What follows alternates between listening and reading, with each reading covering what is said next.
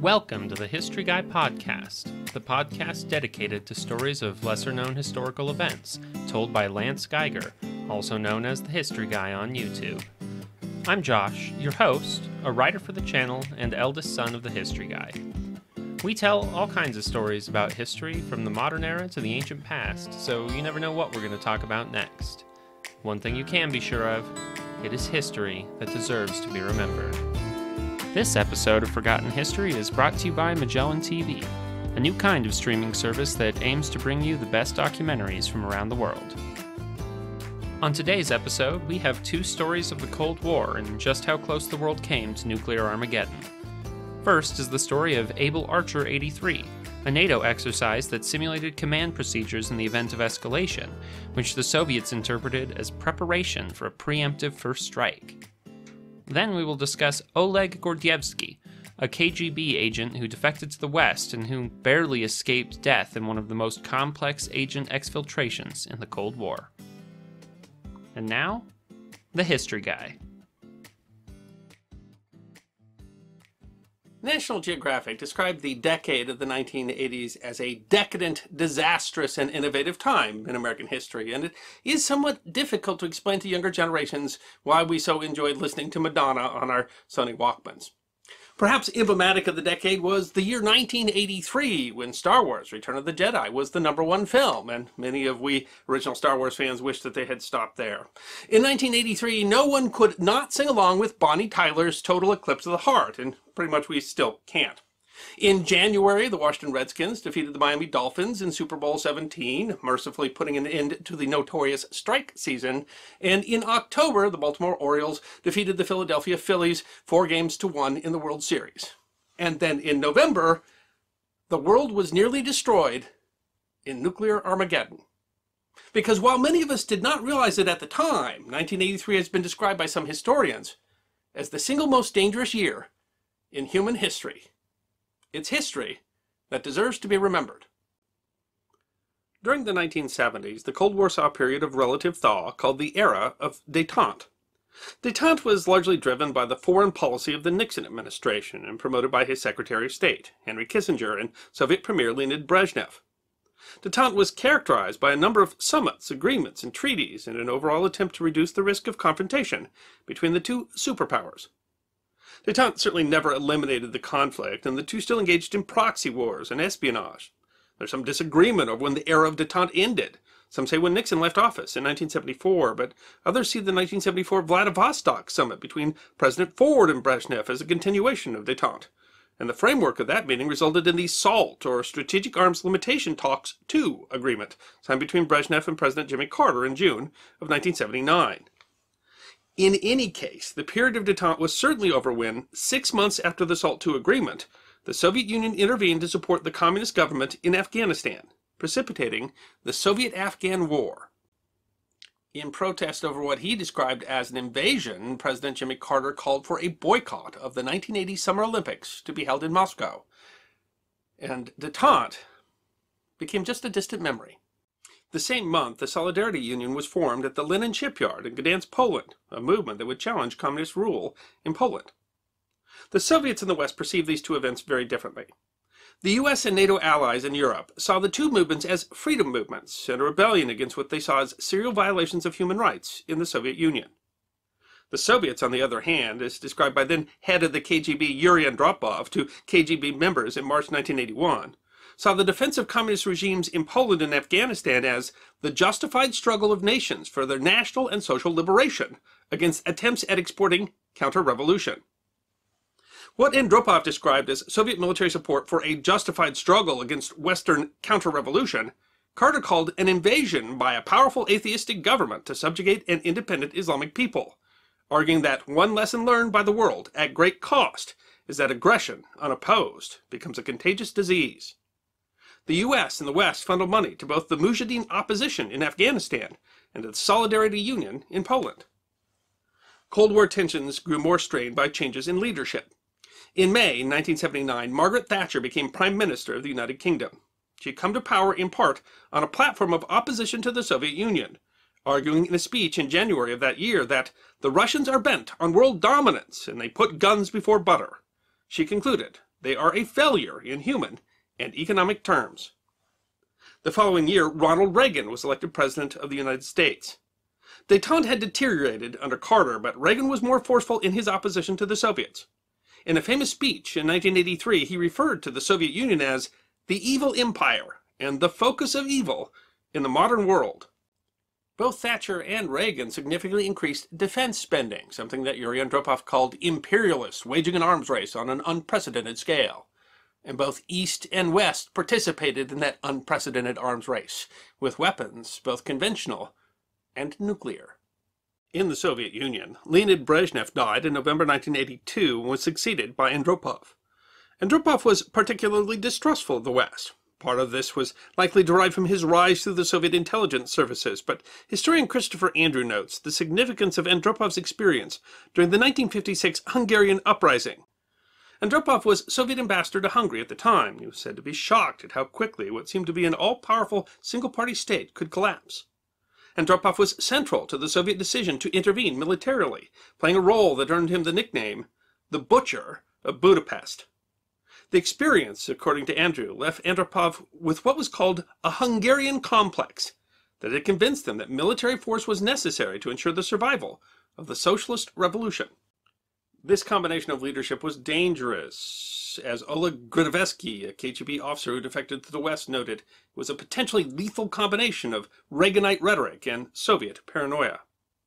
One consequence was that Brezhnev and then Andropov became convinced that the United States was preparing for a nuclear war and was planning a first strike with the intent of decapitating Soviet leadership. The perception was enhanced by the fact that both Brezhnev and Andropov were old-fashioned Soviets, and they believed in Soviet dogma, including the belief that Western capitalism was on the brink of failure, and that Western nations would become more desperate and dangerous as it did. Beyond Hungarian complex, in 1979, NATO decided to deploy U.S.-made Pershing II intermediate-range nuclear missiles into West Germany.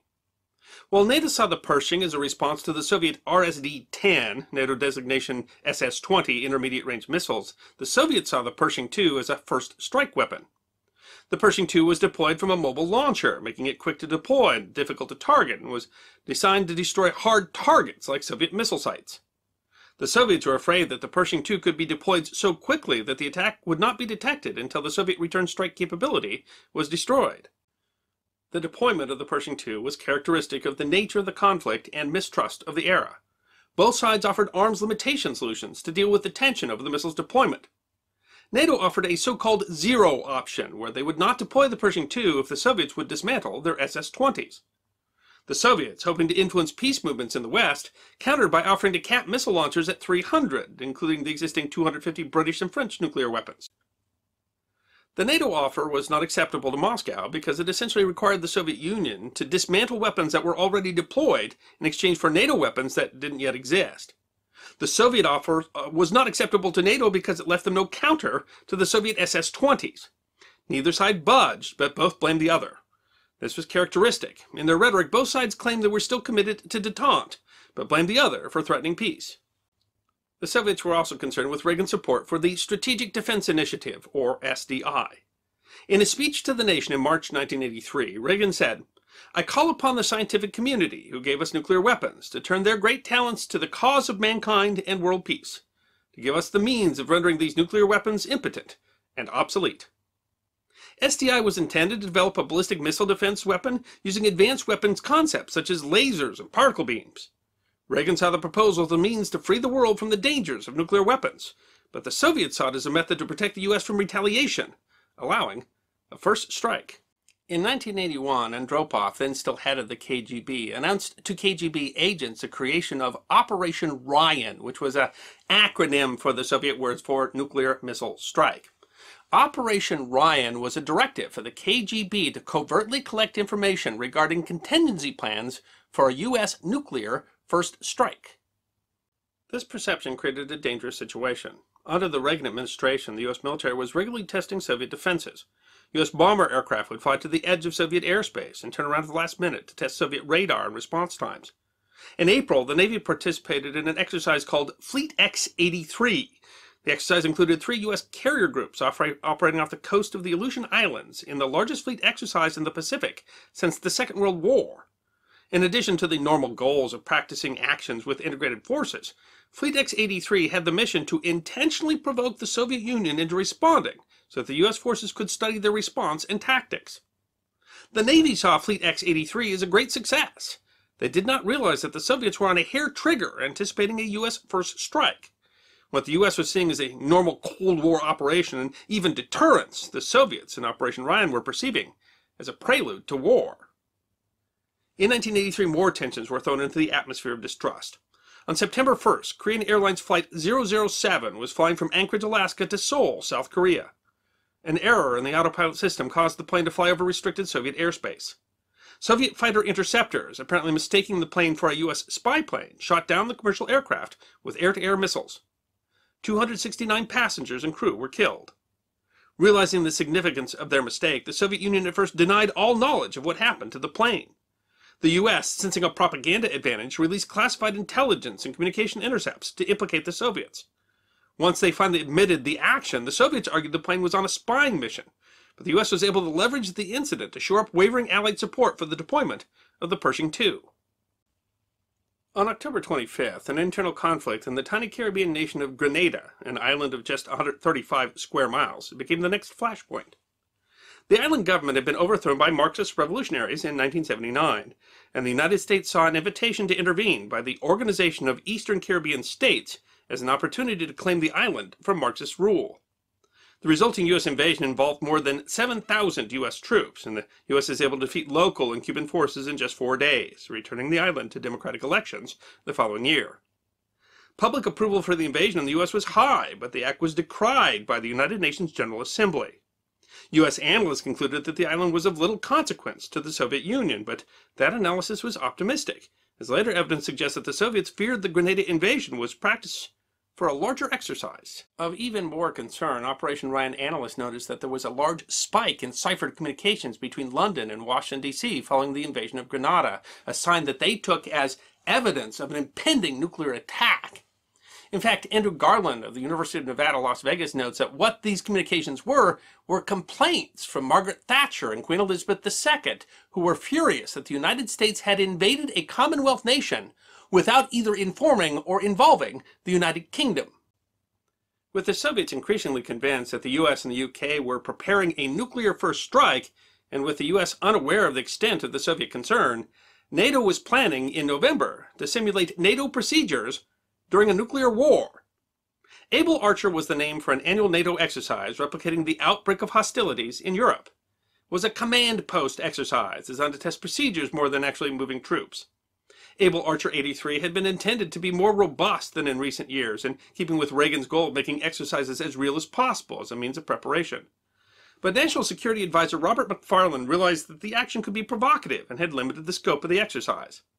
Still, the exercise simulated things like ciphered communication and command procedures as a conflict escalated from conventional to nuclear. These were exactly the sorts of things that Project Ryan was intended to detect. The Soviets began to suspect that Able Archer was a cover to facilitate an actual first strike, assuming that the spike in ciphered communication after the invasion of Grenada represented planning for the attack. The US and NATO remained oblivious. Despite several deviations from previous Able Archer exercises, they did not perceive that the exercise could be perceived as a threat by the Soviets.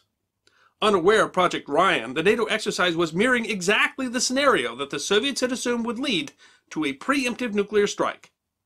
Convinced their only chance for survival was to strike before NATO could, the Soviet Union readied its nuclear arsenal for attack. While CIA intelligence noticed activity at Soviet air bases, the U.S. did not realize the extent of the Soviet response.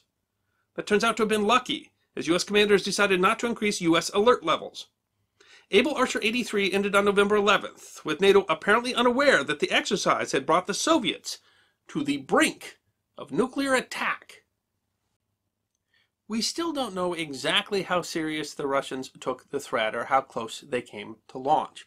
While intelligence assets at the time and documents that have been released since show us that the Soviets certainly took the activity far more seriously than we once realized, the general consensus is still that they didn't think an attack was imminent, that their finger was not really on the trigger, but some historians disagree, including Cold War historian and former CIA agent Dr. Peter Pry, who argues that had Able Archer continued, even for as little as another 24 hours, that the West might have unwittingly stumbled into nuclear holocaust.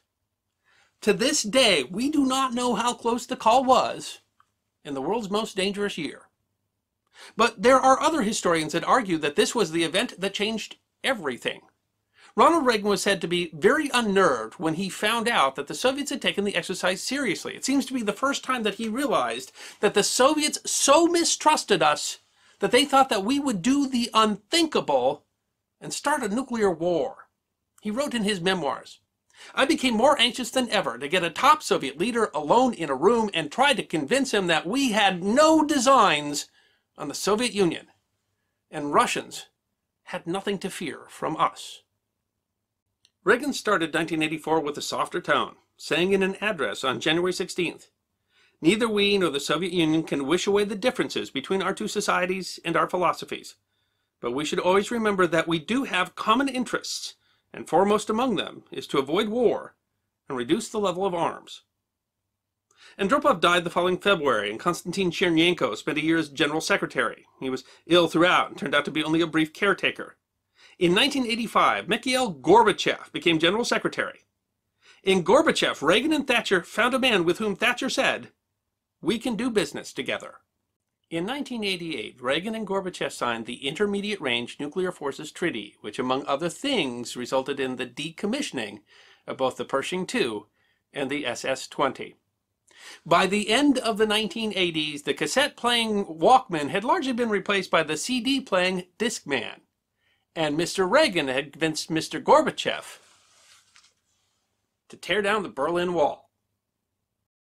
Now's the part of the episode where we get to sit down and chat with the history guy about what we just heard, what we're going to talk about later, and a little bit of behind-the-scenes stuff that you only get to hear about on the podcast. People born after the Cold War, like myself, don't remember what it was really like during that time. But the tensions and the fear of a truly cataclysmic war were very real. What do you remember specifically about the time? I think a generation before me, I was not in a time when we did drills where you would hide under your desk. And I was not in a time when they showed us duck and cover in class.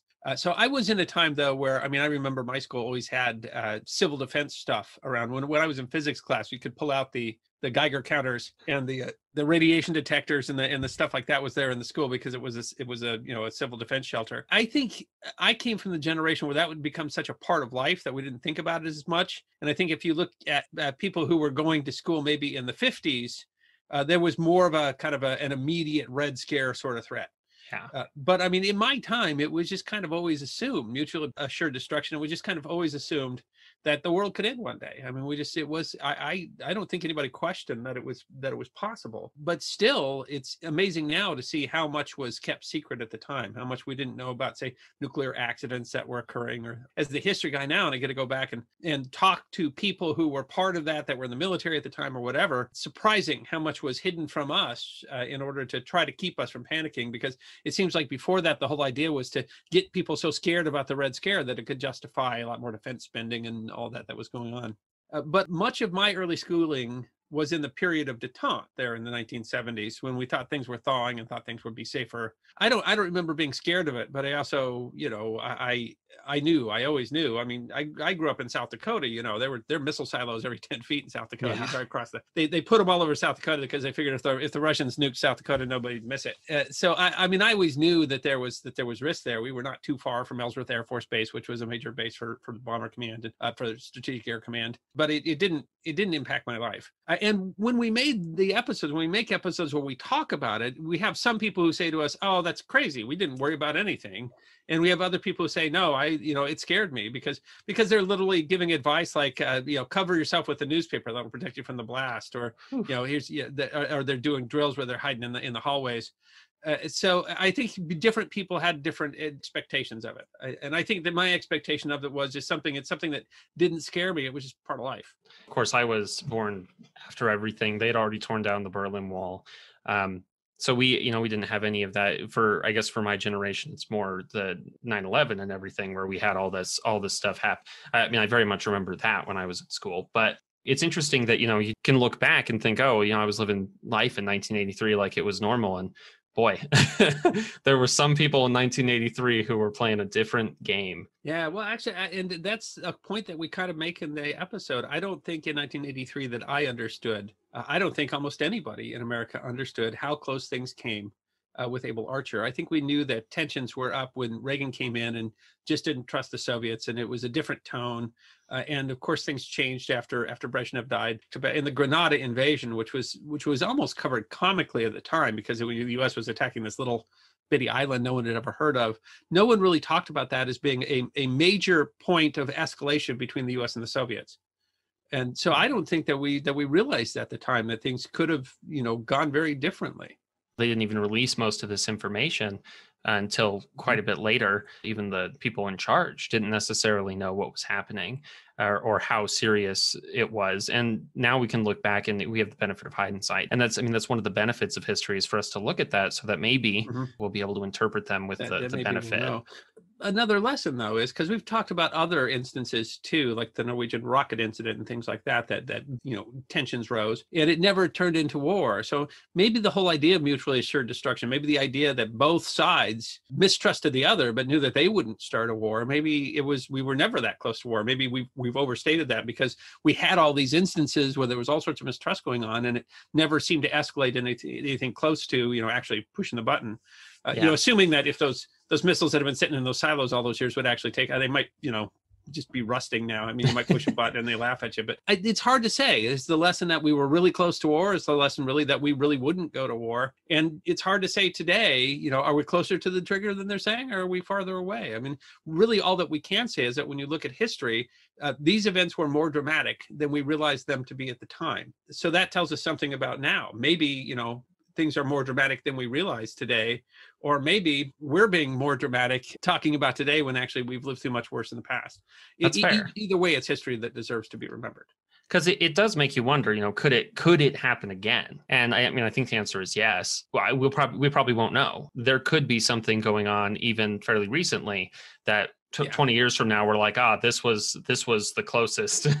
We had no idea in 1979 with that computer glitch. We had no idea how close we were coming to war at the time. So who knows? I mean, last night there could have been something that happened and we might not find out about it for another 20 years. One of the lessons you can take from this history, this relatively recent history of the Cold War, is that all the governments involved still protect those secrets to the extent that you don't really know what happened until years after it happened. Yeah. And so that's another interesting lesson to learn, is there's certainly a veil over a lot of stuff that's going on. And so there might be more dramatic things going on than we realize, and we might not even know. It might be our children that find out what was going on. My kid will be asking me, well, what was it like in 2020 when they nearly blew up the world with all the nukes or something again? And you just don't know. We don't know. We were playing video games. So I was around there in 86. I didn't change me. I didn't wake up, I didn't realize anything special was going on, but it was. Why do you think that the Cold War has remained so prominent in the public mind? Especially when we talk about our channel. I mean, a huge chunk of our channel were around for the Cold War. I mean, I grew up during the Cold War. It was the thing that we talked about. So your generation probably is more familiar with the global war on terror. I mean, since 2001, things have been, or since 9/11, things have been just very different in terms of what we perceive as being our enemy. So I think a chunk of it is just because that was the conflict that we grew up with. But I think, obviously still there's a lot of tension between us and Russia, and there's a lot of tension between East and West, and now there's a lot of tension also with China. I mean, those are reminiscent of things that have been going on for decades at a time. The generations that are alive today, you have to go back almost 2 generations from me before you have people who really think of Hitler as being their enemy, who remember the Second World War. Really, the people that are alive today, what they remember is growing up during the Cold War, and that was the great tension of the time. And so even if that's changed, even our vision of the world has changed, I mean, that's kind of what's grown into our foundation, and it's kind of stuck in our DNA there as being something to think about. We talk a lot about all sorts of periods of history on this channel. I mean, the World War II is really interesting to talk about. But since the development of nuclear missiles, you really don't think that that's what war is going to look like. The world is so different. When a war that can be as destructive as the Second World War could occur in a matter of minutes. Yeah. And I think that is going to sit with your psyche. Everything you're doing, everything you're thinking, everything that's important to you today could be gone in a moment. We've talked about, like, say, military force and stuff like that in the channel. And it's really interesting to talk about deterrence. I mean, if you think about how much money, how much treasure the world has spent on building these weapons that we hope we never use, and we'll never know if we never used them because we built them. And so there's just, it's intriguing. It's a piece of history. There was never a point where George Washington was going to destroy the earth. No. And now, that's the, so I mean, it does seem possible. Before, I mean, all the things that the Romans did and could do, we could do. Yeah, we could do 100 times that with one submarine. And so it really does, put the rest of history into perspective. Magellan TV is sponsoring this episode, and like always, we have continued to watch Magellan TV just to learn new things. What have you been watching on Magellan TV lately? A really interesting one that we really recently watched was the story of Frankel. The name of the episode is Frankel the Super Horse. So I think Frankel, because it was a British racing horse, I think he's probably better known in Europe than he is in the United States. In the documentary, they say he's the most famous racehorse in history, whereas we tend to look at our Triple Crown winners. But truly an exceptional racehorse. But this wasn't just like a sports history. It really talked about this relationship that he had with an extraordinary horse trainer named Sir Henry Cecil. And it was fascinating the way they tied the two together, and they tied the career together. So it's fascinating. It's another one of those examples how you can find anything on Magellan TV. It's very History Guy-ish, because it's a kind of forgotten piece of niche history that was really fascinating in the storyline. It's made by documentary makers, and they're looking for the best documentaries, and they get stuff on here that is that. So if you like what we do on the channel, you'll likely like a lot of what's on Magellan. It's not just history stuff. You were just talking about sports history. One of the things I was watching lately was, it is called Hubble's Universe. And they're actually just really, really short little snippets about various things essentially that Hubble has helped discover. And so like the first episode is about the structure of dark matter. It talks about how they, using Einstein's theory of relativity and gravitational lensing, that you can see the structures of these things, and it really talks about the whole structure of the universe. And so you can go from hearing about these stories of a really interesting racehorse to totally looking at like cosmology and what the universe is and our place in it. And that's one of the great things about Magellan TV. There's always something to watch no matter what mood you're in.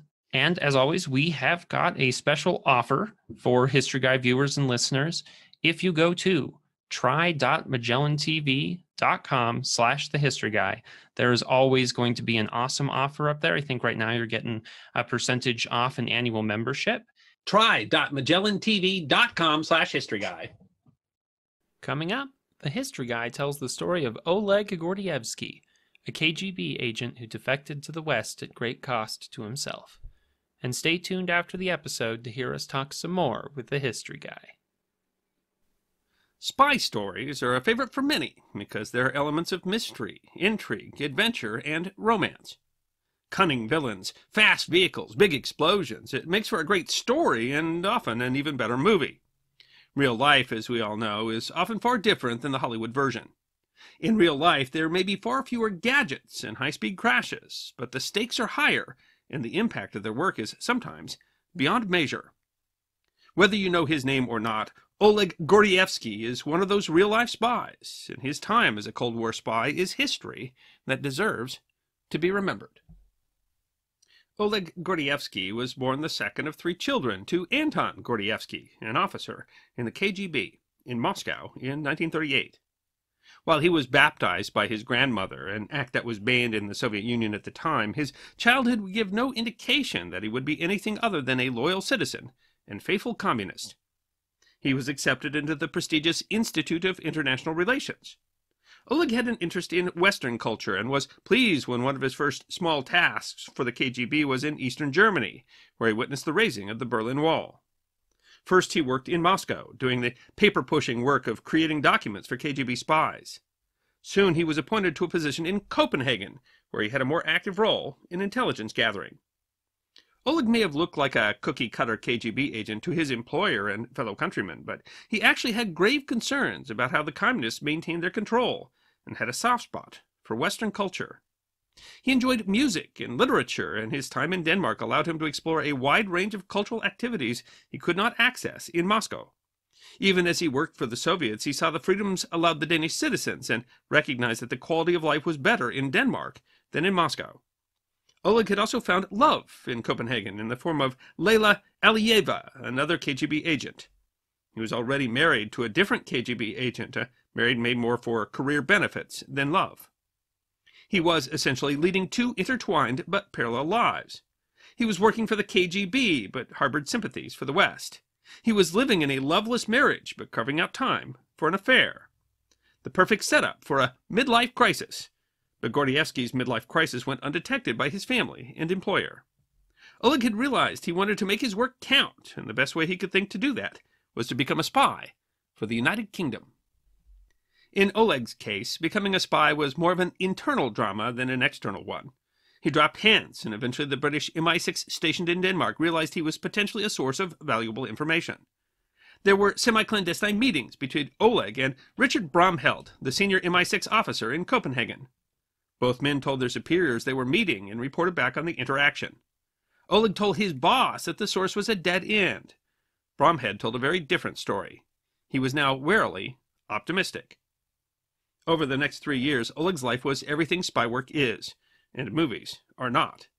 Oleg kept doing his job, creating reports, following directives from Moscow, playing office politics, and seeing his mistress.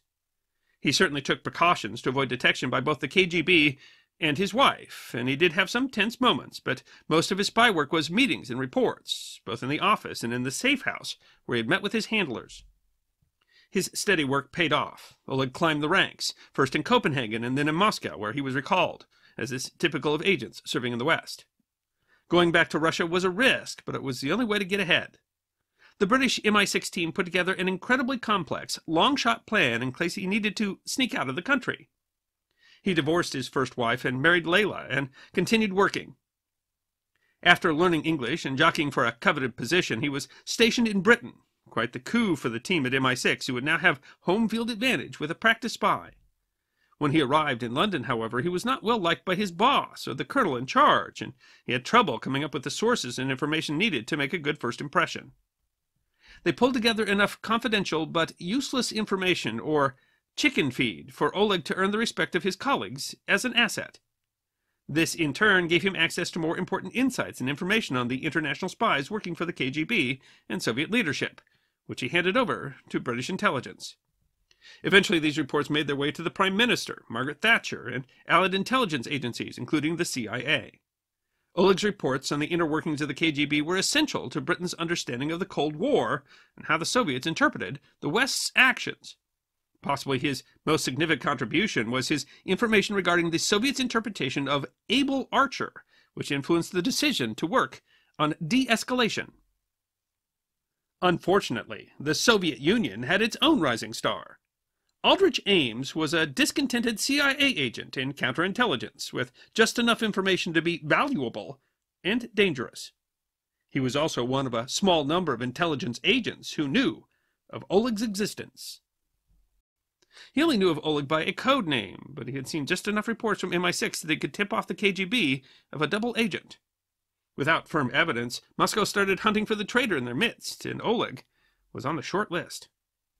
Since Oleg was transitioning into the lead of the British KGB office, he was not shocked to get a call from the Home Office in Moscow, directing him to return for important meetings. But there were a few things off about the call. He had 48 hours to decide whether to defect or to continue on. His handlers in MI6 tried to remain neutral. They knew if he was outed while in Russia, he would be killed. But there was no proof that he had been compromised, and Oleg was about to be in the best possible position to assist them. When Oleg decided that it was worth the risk to make the trip to Moscow, they dusted off the extraction plan that was made all those years ago. The one that would ultimately save his life. The plan went like this. If Oleg needed to leave the country, he would have to contact MI6 without alerting anyone. This could be done on a Tuesday evening at 7:30 p.m. by standing outside a designated bread shop with a plastic Safeway bag, dressed in gray with a gray cap. The bag had a large red S on it, which would stand out but not draw attention as plastic bags were often reused. When the MI6 officers spotted Gordievsky, they would walk by carrying a green Harrods bag, eating either a Kit Kat or a Mars bar. The MI6 agent would also be wearing something gray, would make eye contact but not stop walking, and this would trigger the next step. The British needed to get permission to take a diplomatic trip out of the country. This required 2 days for the paperwork to be submitted and approved, and special license plates to be acquired from a garage that was only open on Wednesday and Friday.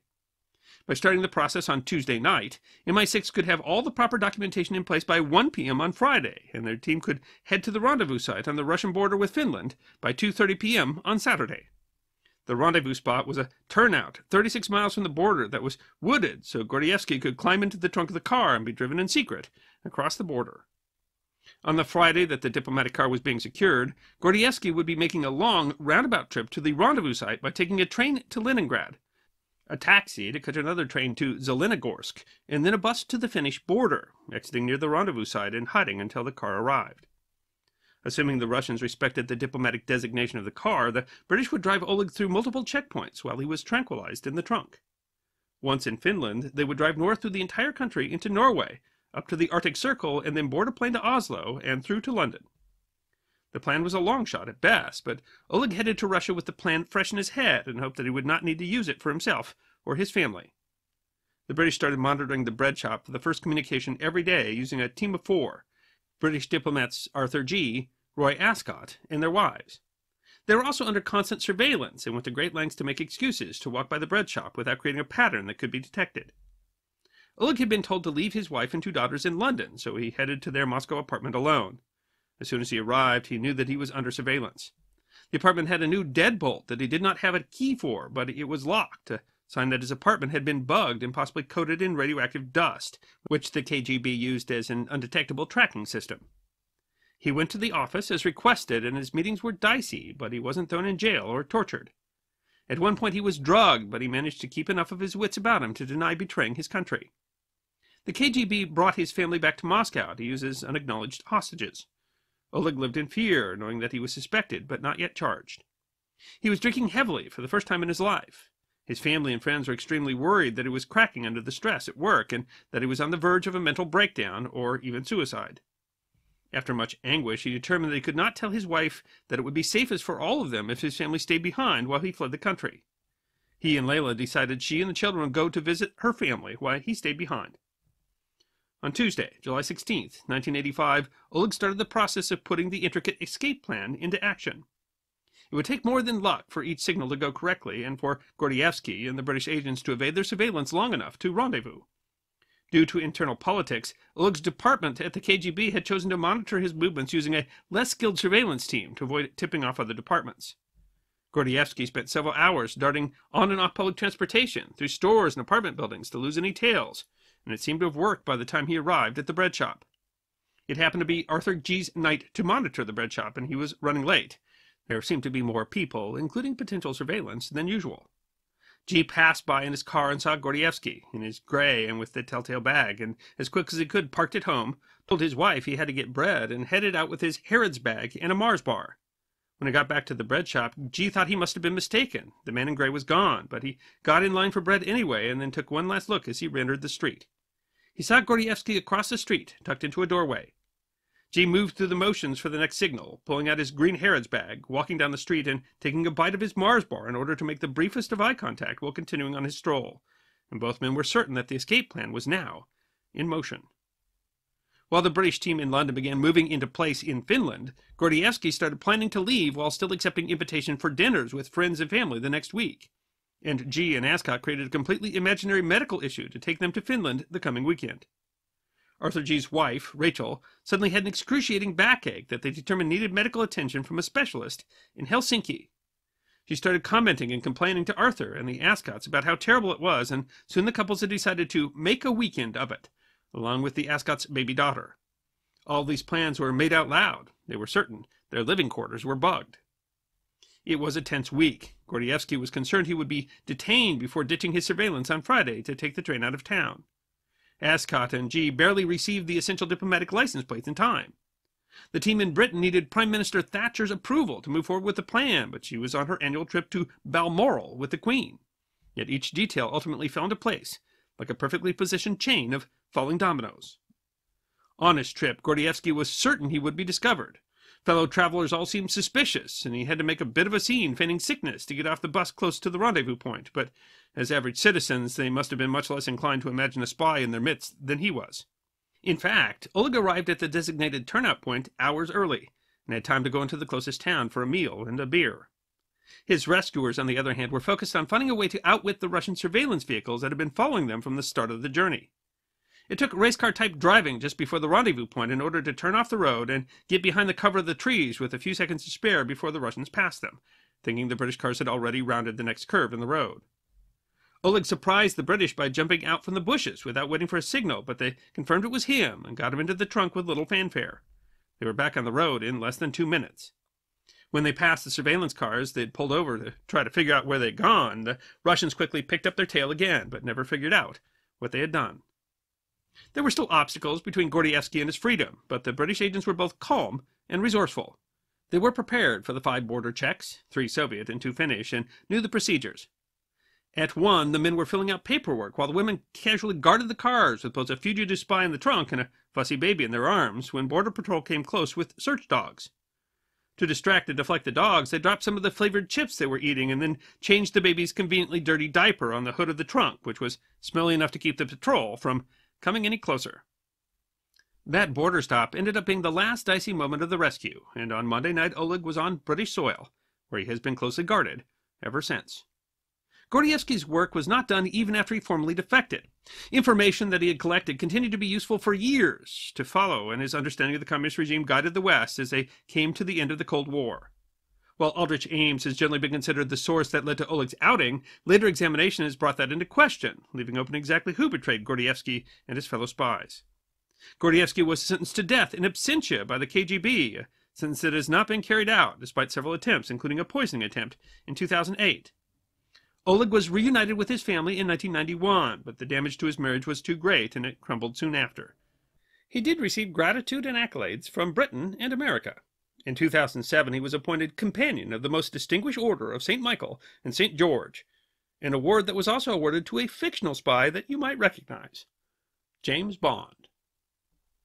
Oleg Gordievsky's actions were brave, but how important do you think they were ultimately in affecting the course of history? It's hard to say, like it's hard to say whether nuclear bombs prevented nuclear war, but I think potentially very important, and that's what we talk about in Able Archer 83, is that at the time it's very clear, and of course things are, Reagan was a very different president than anybody who came before him in terms of his relations with the Soviets, but certainly the Soviet Union was so very different after Brezhnev passed and we went through the Chernenko and the Andropov period. It's very clear that we did not understand each other at that time in a way that moved fingers much closer to the button. And so the place where he was so critical was in giving us a better understanding of what the Soviet psyche was in a way that was less likely, or made it less likely, that there would be a miscalculation. And so, I mean, it might not be what you'd expect from a double agent who's betraying Russia, that what he really did is that he showed us that Russia was not the threat that we thought it was, showed us a better way to respond to Russia in a way that was less likely to escalate. So it's possible that he's one of the most important people in history. It's possible that his central role in understanding the Soviet response to Able Archer 83 prevented nuclear war. And if that's true, I mean, he's, who's more important in history, right?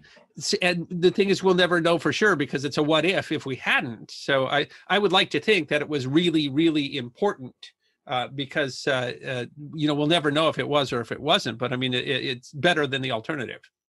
It's interesting because it's such an exciting story, all of his escapes and his near-death experiences, but it's also in some ways, more low-key than our action sequences of James Bond. He had some close calls and some crazy stuff, but he wasn't involved in crazy shootouts and stuff like that. But it is interesting when you think about that his contribution was so important, and that it didn't have to do with him, passing the plans for Soviet world domination. And just simply was that we had two cultures that were so opposed to one another. And honestly, I mean, had bought into our own propaganda of both sides, that we both had decided that the other side was the most evil and was willing to do the things that, I think at the very least, the Americans certainly didn't think that we would ever preemptively strike. And I think the Russians, from the story, you kind of find out that they didn't really intend to do that either until they thought maybe we were going to. And so, our fears were more dangerous than the realities. And Oleg really represents that. And both sides were misjudging what the other's intent was, is the most we can say, without trying to take any sort of sides in the Cold War or how we saw things. And so it is interesting because both the spy craft, the method that they got him out when they were all under surveillance, which is in many ways so much more interesting than just a car chase, with a bunch of stunts in it. In a spy thriller, what's at stake is always something that's so immediate. But I mean, really what's at stake, what they were sharing with information here is actually just, it's a much deeper story than, oh, someone's got a tape that has all our agent's name on it or something like that you're going to get out of a regular spy story. So it is a truth is stranger than fiction sort of story. It's really a more compelling story than, the sort of popcorn movies that we tend to get out of spy thrillers. And what you understand a spy to be is so different than what a spy really is and what a spy can really do. He's not a James Bond type at all. He never did the sort of things that James Bond, he never had a license to kill. And as far as I know, it didn't even appear that he probably was armed, but he wasn't an undercover sort of agent. And yet what he was able to do was so much more powerful. Ian Fleming, that was kind of flowing out of the Second World War. And it was, you had a different vision of, ops and stuff like that. And we learned some crazy things, that we've done. We were studying one where the CIA tried to train a cat to bug people, and just found out you can't train a cat. So I mean, there's a lot of crazy stuff that went on in the Cold War, but when you get to the reality of the stuff that really made the difference, it's not at all what we've been portrayed to be, but in many ways, it's just a more interesting and more powerful story. And I think that leads pretty well into the question of what can we take from Oleg's example. And I'm sure that, I mean, clearly there are differing perspectives. I don't think the Soviets would have been so kind to him that as we would on the Western side. They're likely still trying to kill him for what he did, or at least that's the kind of current story about it. And, well, I think he is an example of someone who was trying to do the right thing and willing to put himself at risk to do the right thing. Because what he really believed was right. And I can see certainly why the Soviets see him as a traitor. I mean, he was a double agent for all those years, but it doesn't seem like his goal was really to destroy his Soviet masters or anything like that. That his goal was to try to deal with this tension between these two cultures in a way that was less likely to kill everybody. So that's a powerful lesson to learn. Every hero is a villain to somebody else. It's kind of hard to say, but I mean, it is to say that the lesson to take there is that if you go to do the right thing and you're willing to do risk from that, you can have a huge impact, and maybe a much larger impact than he would ever have had if he was just, a regular KGB agent. No one would remember his name. So I'm certainly not suggesting that anybody betray their country or become a double agent or anything like that. But I'm saying that even people that are in these positions where they're these very patriotic positions might have an ability to see that what's right might not exactly match what you're being told, and can actually do the right thing at the right time and maybe make a difference. He's certainly a hero. He's extraordinarily brave. Even if he's not a hero to everyone. And maybe that's part of the lesson, is that in real life, it's not always so simple as a hero and a villain, but mixed stuff. Yeah. But at least, what he did, you can say now, was significant, and I think in general good for the world. No matter how you put it, he risked his life trying to protect the life of others, or at least as he saw it. If it had been the other way around, we might think of him as a great villain, but I wouldn't change that he was doing what he thought was right, and he was willing to take risks to do that.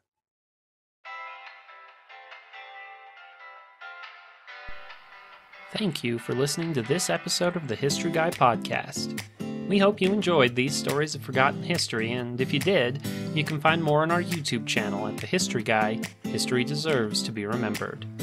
We will continue to release podcasts every other week, so stick around if you want more podcasts on forgotten history. You can also find us on our website, thehistoryguy.net, as well as on Facebook, Twitter, Instagram, Rumble, and Patreon. You can even get a personalized message from the History Guy himself on Cameo.